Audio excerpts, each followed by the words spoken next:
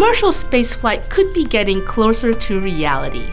NASA has outlined upcoming missions for SpaceX and Boeing, both of which promise to be among the first companies to offer commercial spaceflight.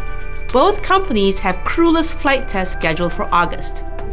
Boeing is planning on an orbital flight test, while SpaceX hopes to send a crewless flight to the International Space Station. As for crewed missions, those will take place in November and December respectively. Boeing hopes to make the flight test in its CST-100 Starliner, while SpaceX has its Dragon 2.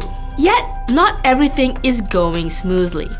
Even though NASA says that both companies are meeting contractual milestones and maturing their designs for their spacecraft, it's likely that some of these tests will happen in 2019 instead. That's because the US Government Accountability Office has found that flight certification is likely to get delayed into the next year. Even Kathy Lueders, the leader for NASA's Commercial Crew Program, says she has low confidence that the crewed flights will happen in 2018. Still, it's best that NASA takes its time to ensure flights are safe rather than sticking to a schedule. We'll see you tomorrow with More Engadget Today.